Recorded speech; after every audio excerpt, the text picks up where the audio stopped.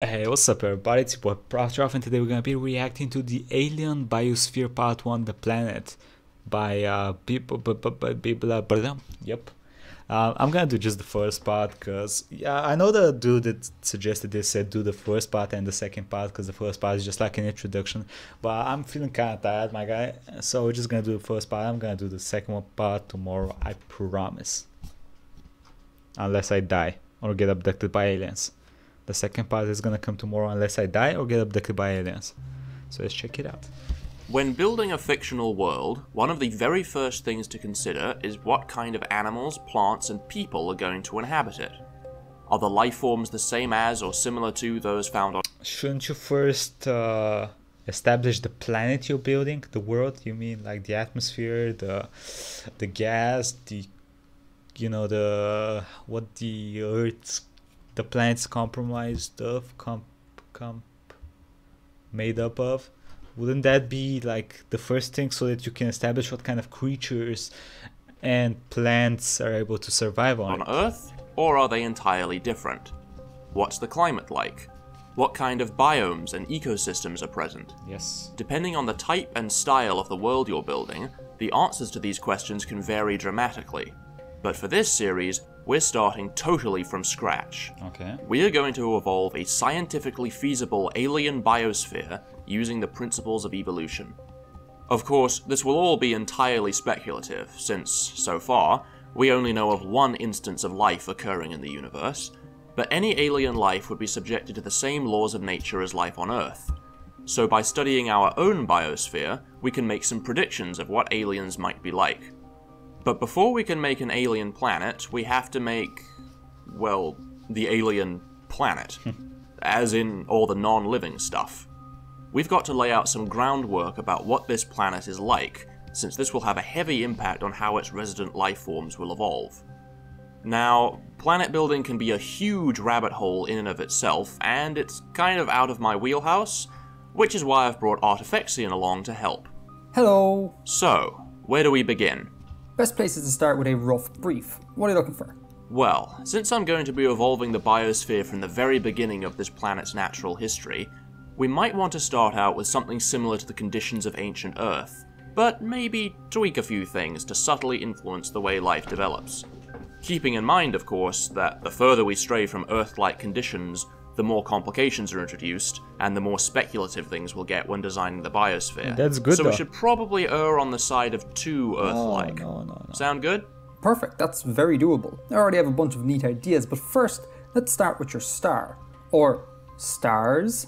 I think one star will suit our purposes just fine. Let's not get crazy. At least not yet. Alright, one star it is. Let's set the star's luminosity to 75% that of the Sun.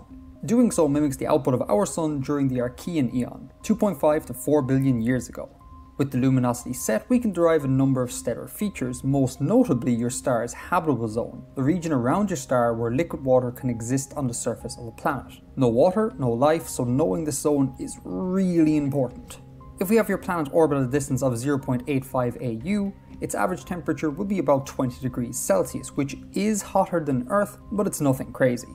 This will also mean that its year will be roughly 298 Earth days long. Happy so far? Pretty similar. Yeah, that works for me. With all that in the bag, we can move on to the planet itself. To construct your planet, we need to figure out its mass, radius, surface gravity, and density, all of which are related like so.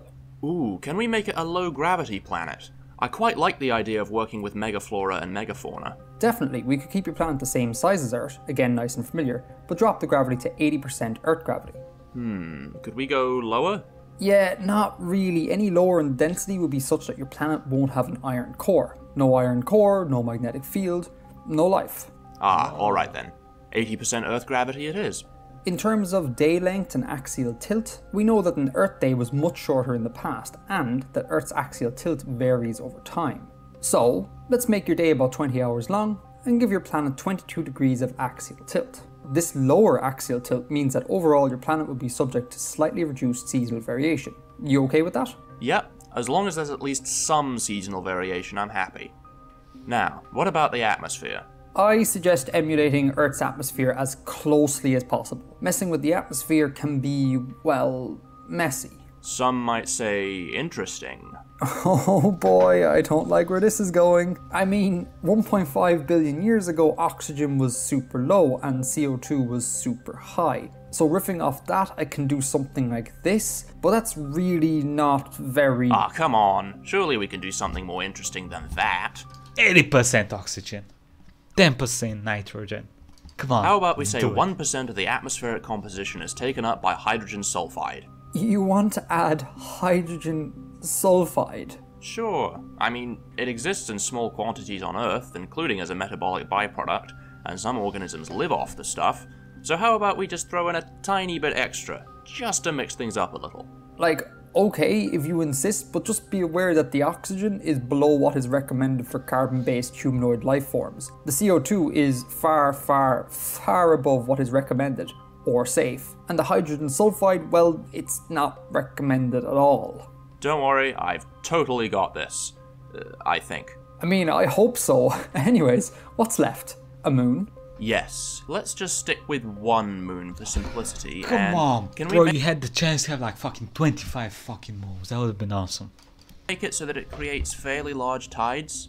Sure, one way of doing this is to place your moon close to your planet. Let's say it orbits about 50 Earth radii out, which will give it an orbital period of about 23 Earth days. Also, let's make your moon 50% more massive than our moon. The increased mass and closeness will give you tides about 2.7 times greater than those we experience on Earth. Now, obviously this will vary depending on local geography, nevertheless it is a good ballpark. Looks great.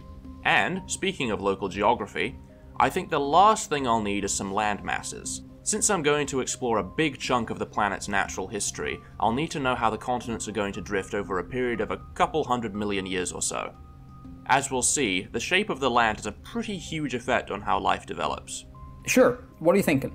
Well, I thought it would be cool to start off with a Pangea-like supercontinent, and then have it break apart into two continents, Yup. only for them to rejoin later.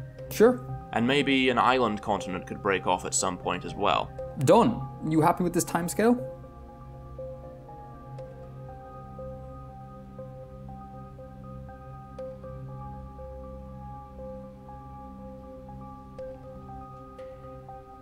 Yes, that looks perfect.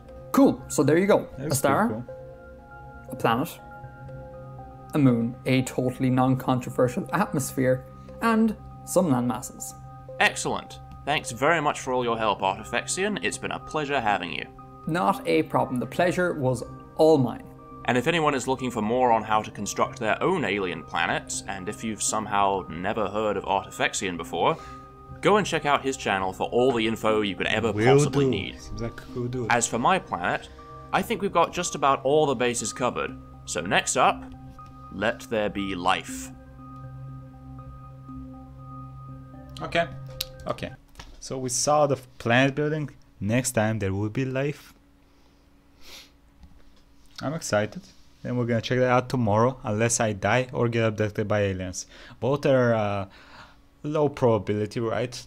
Okay, hopefully. So it's been cool. It's been pretty fun. I'm excited to see what kind of life this dude creates with the fucking sulfur in the fucking air. And I'll check y'all tomorrow. Like, comment, subscribe, and have a nice fucking day.